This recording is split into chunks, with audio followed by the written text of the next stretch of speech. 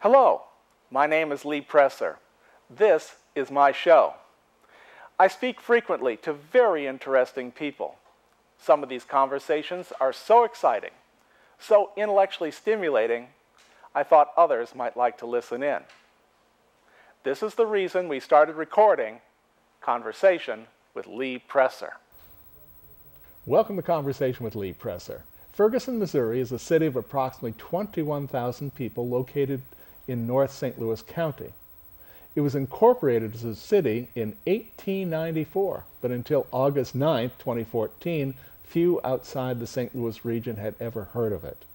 On that day, Michael Brown was shot by police officer Darren Wilson. Since then, the eyes of the world have been on Ferguson. Our guest today is Ferguson's Mayor James Knowles III. When he was elected in April of 2011, he was the youngest mayor ever elected in Ferguson and one of the youngest mayors in Missouri. He and his city have been through a lot in the last 3 months. An extraordinary death, which sparked days of riots, followed by repeated demonstrations, and as of today, November 11, 2014, the threat of further riots. Mayor Knowles is here to discuss those events from his perspective. James Knowles, welcome to Conversation. Thank you. Thank you for coming. We were just saying before, and it's almost like a joke here, but you know, you're a big deal to come on this show, and you know, you don't see yourself as being a big deal at all. You know, you're just the same guy that you were. And also, just so that nobody can say I didn't say it, you and I actually had known each other before this, and we've had several conversations before these events of August of 2014. I'm sure we'd never have thought back 4 years ago or 8 years ago that any of those that we'd be in this position right now having this conversation. No, if you were coming here to talk, it would have been about, you know, politics, not about Ferguson and rioting. If you had known in April of 2011 what was in store for you in August of 2014, would you still have run for mayor? Absolutely, absolutely. Because you and your town have been through a lot. We have, and you know, I don't know about my then girlfriend, now wife, if she would have wanted to stick around, but yeah, absolutely, I would have done it. You know, it's important that we have steady leadership to get us through these difficult times. 3 days after I was sworn in the first time, we had a tornado that came through, the Good Friday tornado of 2011.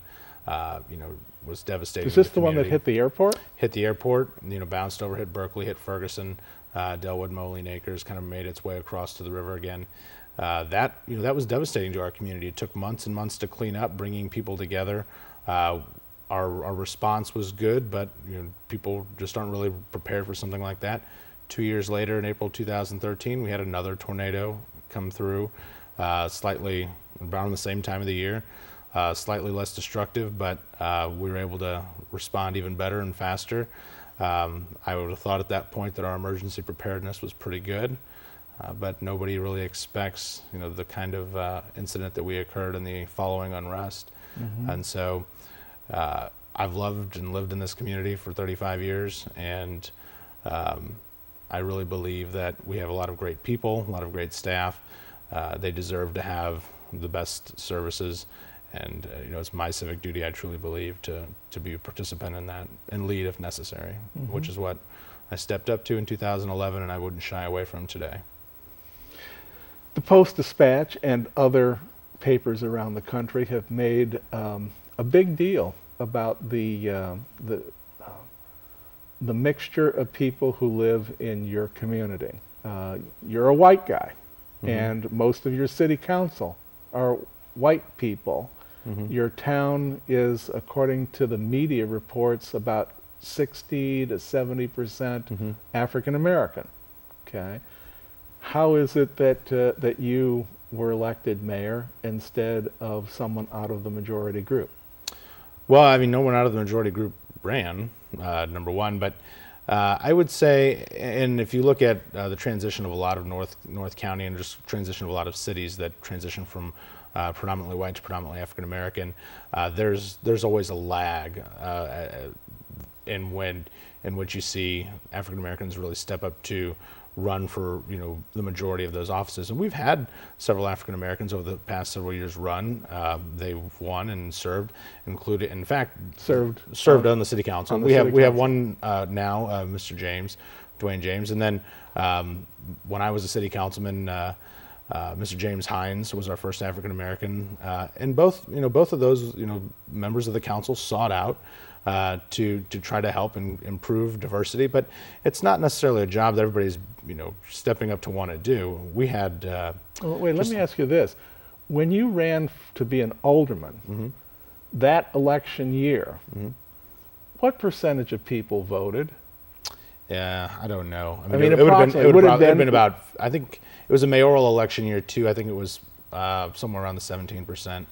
Because a big deal was made about, well, only 12% of the electorate actually voted when you were elected.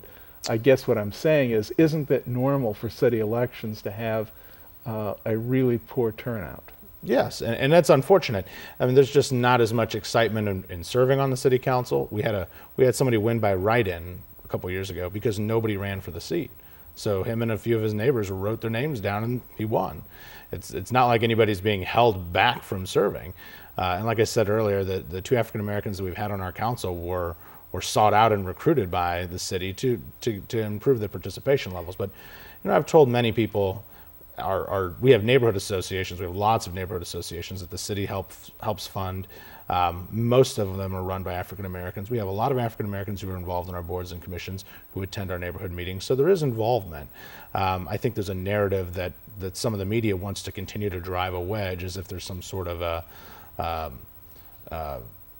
effort to keep African Americans from getting involved, which is absolutely ridiculous.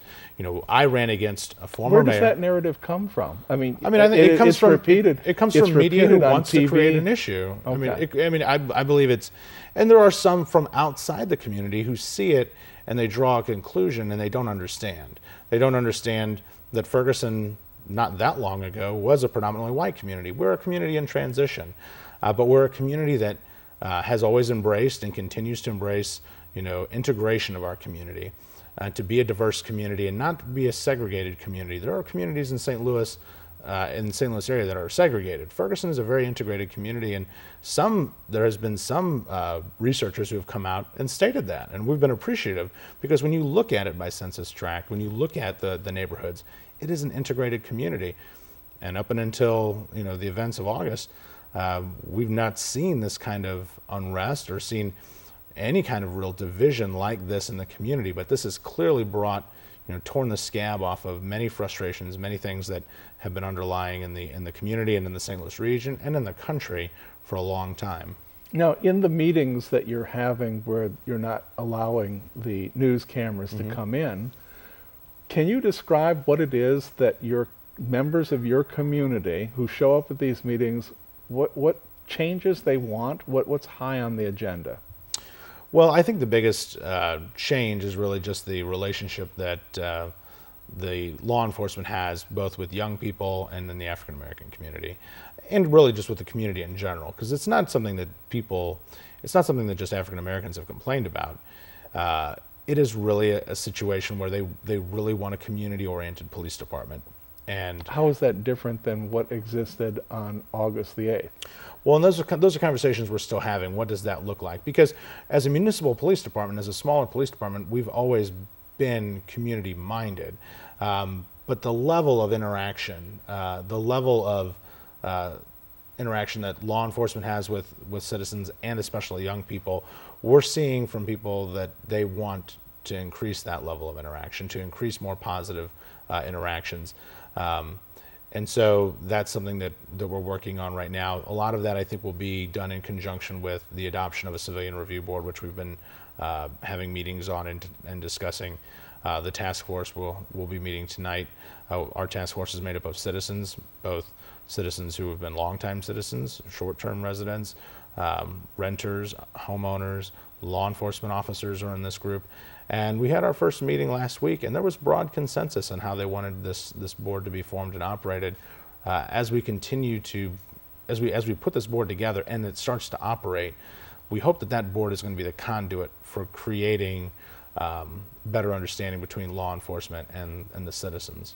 Do these people who were participating think that prior to the Michael Brown shooting that the police department in Ferguson was mean, deliberately mean to people, or somehow were just acting in an obnoxious fashion deliberately? I wouldn't say that there's people who have said that. I mean, but I wouldn't say that that was a majority statement by any stretch. We send out comment cards. One thing we did early on as well is we sent out comment cards to every household in the city, self-addressed stamped envelopes. They can send it back completely anonymous. We've gotten a ton of these back. The vast majority have been very supportive of the city and the police department. And actually, Black and white. yes. Well, I would assume. I mean, Everybody had. You're right. They're anonymous. So and some people did sign their names, and some people we do know who they came from because they volunteered that information. But even the residents who had criticisms, most of it was very constructive criticisms. I mean, there is non-constructive criticisms of the department right now out there that you hear, and that's being continue to be pushed by a lot of members of the media. But a lot of the criticism in the town halls, a lot of the criticism that we've gotten with those comment cards have been very constructive. They don't want to go to St. Louis County Police Department. They do not want to get rid of the Ferguson Police Department. They want to see things improved. Maybe they by and large like many officers in our department, but maybe that there's issues that they don't like. There's clearly issues that I think everybody can agree on, and even our own police officers can say that we could do better. And so that criticism we're taking very seriously, and we hope that we can proactively make changes in our department before the Department of Justice comes back with any kind of commentary on their investigation of the department. And then going forward, the Civilian Review Board will again allow constant citizen input into the policies, procedures, and practices of the police department, both giving that input to the police department, but also allowing the citizens to have a little bit better understanding of policing, how it's done, and why. We've had a very active Citizen Police Academy and a very active citizen volunteer program with the police department for the past several years. But I think this has brought to light in many people's mind who maybe weren't familiar with it before, now that they now realize that, hey, there's opportunities for us to learn a little bit more. There's opportunities for us to be involved in policing and the police matters. And so I think all of that going forward, a lot of it's just education, letting people know what's out there and letting us know what we need to do. I think going forward we're going to see a much stronger city and a much stronger police department. One of the things that, one of the things that angered people in the early days on August the 9th, the encounter between police officer Wilson and Michael Brown occurred right around noontime on that Saturday, and the body was in the street for some 4 hours, and this a lot of people took exception to. I was looking up a timeline on this, and one of the things, and you'll forgive me if I take a look at my sheet here, said that the encounter occurred around 12:01 p.m. The shooting was reported around 12:07. There was a paramedic who was in the area that pronounced the Michael Brown dead at 12:10. And then at 2:01, a fellow by the name of Calvin Whitaker was called. Can you just talk about Calvin Whitaker, who was coming to pick up the body, and the sequence of events that leads to the delivery at 4:37? Well, it's my understanding, and I got this, of course, from some interviews that he had done, that he operates a livery service that has a he's a licensed mortician. Right, he's also a licensed mortician, and he's contracted with the St. Louis County Coroner, and he was contacted, and actually my understanding was he and his wife actually had to respond, and they responded to what was a very hostile area, and they were instructed by police to stay clear because there was shooting, because there was shots fired, because people were taking cover. The scene wasn't secure. So I mean, I think that added to what was already a very tragic situation that led to an unfortunate series of events with the investigation, with Mr. Brown's body being left in the street in plain sight at times. Social media and other avenues have been able to take all that information, take those gruesome pictures, and spread it around. And of course, that enraged people's senses. And so the media didn't help. Social media really is what got this started at the beginning. And those pictures still continue to circulate and still continue to eat at people's emotions. And I can understand why, because it's tragic to see that replayed over and over again.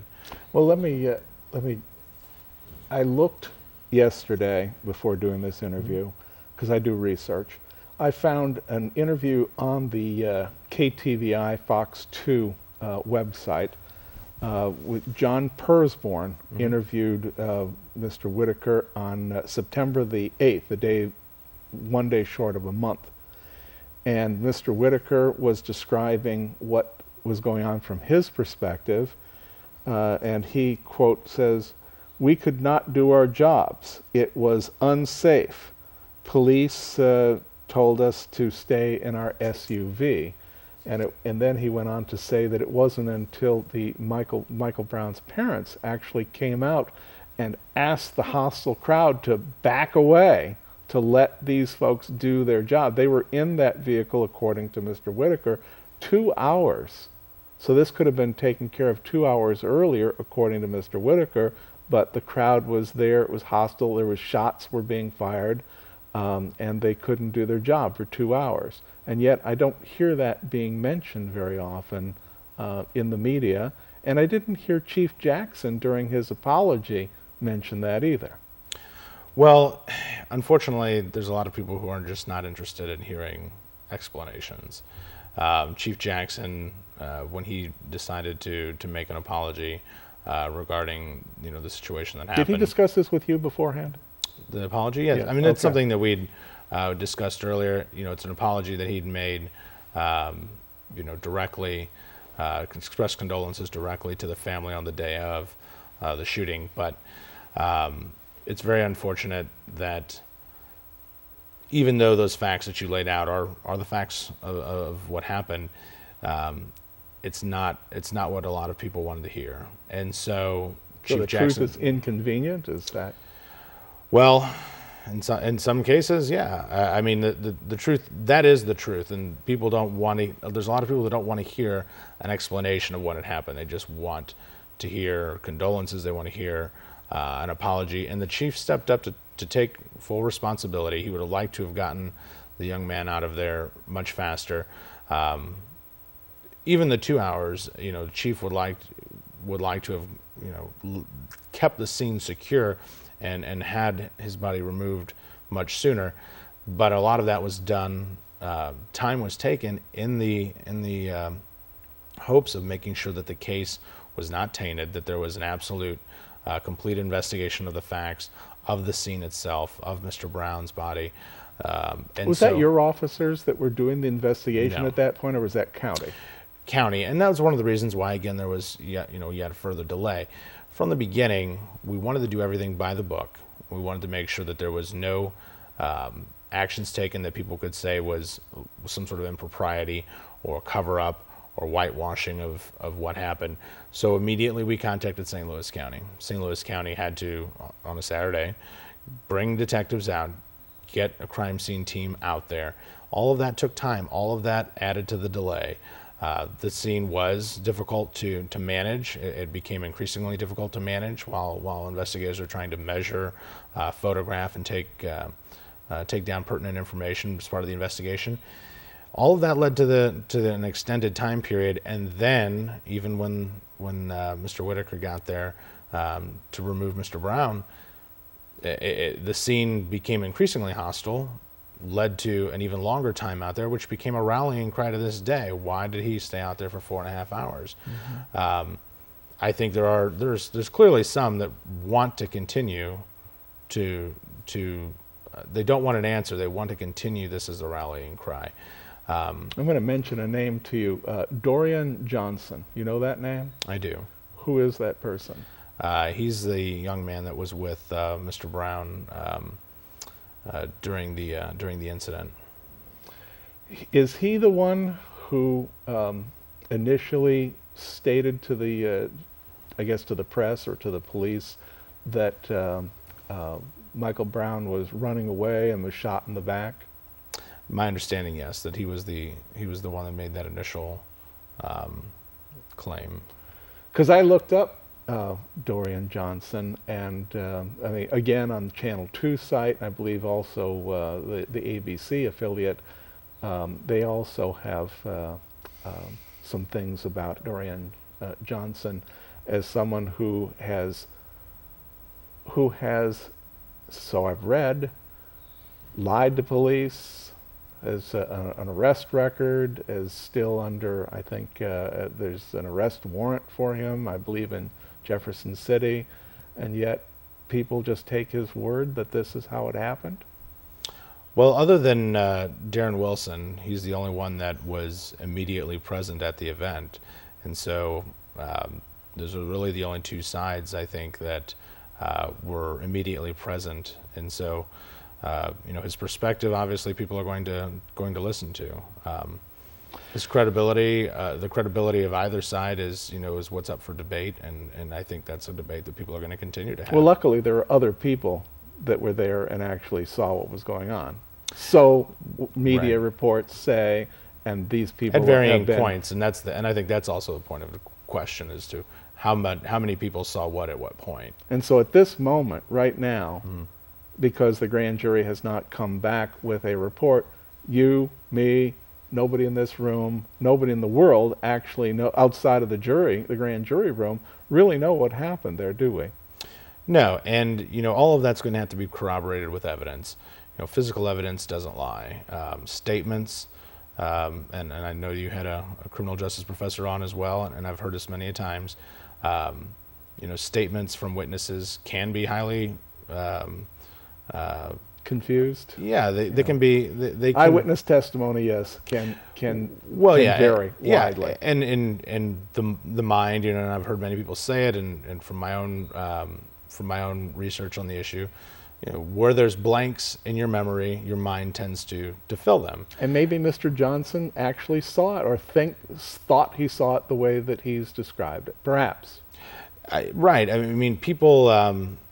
Yeah, he's going to, what he has in his mind, I mean, he either saw or he believes he saw, and same with all the other witnesses. But what's going to be important is what from the physical evidence you can tie to the statements to corroborate those statements. That's the only way, short of having a video, that you're going to be able to tell what statements are true or what statements are factually correct that haven't been maybe, you know, filled in by your memory. So it's important that the physical evidence, the evidence of gunshot wounds, placement of cartridges, scratches, scrapes, all those things, DNA, all of that's going to corroborate evidence, and that's really going to paint the picture of what actually happened. I want to, in the last 5 minutes. And I don't know any of it at this point. I'm just saying. We got 5 minutes, Sure. And I want to ask your reaction to these various names. Antonio French, been helpful or not been helpful? I don't think he's been very helpful in the city of Ferguson. I don't think he's been helpful at all. I'll leave it at that. The Reverend Al Sharpton.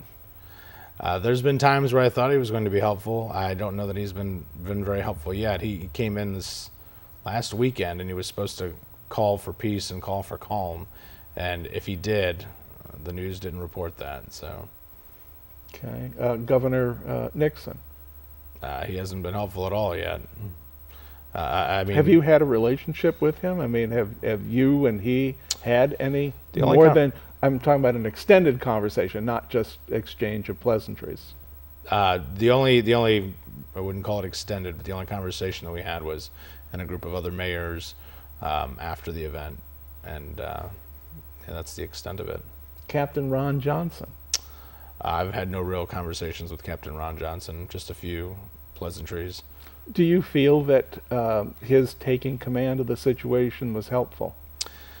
I honestly think that the constant turmoil in command was part of the problem early on. There wasn't a steady response. There was back and forth as to who's in charge. what the rules of engagement are, what the stance of the policing. It was changing, every couple days, and so that's difficult for residents to feel comfortable with, as far as whether their safety and security is being protected, and that's difficult for protesters who don't know at this point what the rules are, and so it is. I think that's that lack of communication, that confusion, even within the command, I think was very detrimental early on. How did you feel about when Attorney General Eric Holder came to town? Was that helpful? I don't know that it's been helpful or hurtful yet. I think it's frustrating to me that he did not want to have a conversation with me or anybody from the city of Ferguson. He came Did you ask? He came to the Florissant Valley Community College. I was invited to the event, and then that invitation was retracted, so at his request. So, that's interesting. And President Obama's comments? I really haven't heard many comments from President Obama. I do appreciate that he has not, at least that I've seen so far, I have not seen anything from him in which he's made some predeterminations as so far as Eric Holder has. And Eric Holder, even while investigations from the Justice Department are ongoing, continues to have conversations and continue to make statements that are make it seem like there's already a decision made about the city of Ferguson and its police department. The St. Louis Post-Dispatch. I think they've been absolutely. I think they, as well as many other media outlets, have helped create as many problems as they've helped fix. As we sit here right now on Veterans Day, November 11th, with the decision from the grand jury getting ready to come down maybe in a couple of days, maybe another week, maybe longer, do you feel that the media has created an environment in which it's almost like we're rooting and it's a sports event? The national media, I do see that. I do see that, especially from the national media. For them, this is until something else comes up that's going to get someone to turn on the TV to the 24-hour news. It seems that this is what they're focused on, and that's very frustrating. They have not been interested in telling the true stories about what's happening in the lives of law enforcement officers or our citizens, the average everyday citizen who's just trying to go on with their life, or again, the elected officials and what we're actually been doing, the reforms we've been making to try and work with people who have concerns. So those are all, I don't see anything that the media is doing that is helpful. Thank you very much. All We right. appreciate your candor here today, and I know it's only a half hour. I wish that we had an hour to talk about this, but we really appreciate your coming in here today. And to my audience, I've been speaking with the mayor of Ferguson, Missouri. You know that place. This is going to be uploaded to YouTube. You can tell your friends about it and go look. To the rest of you, we'll see you next time. Thank you and goodbye.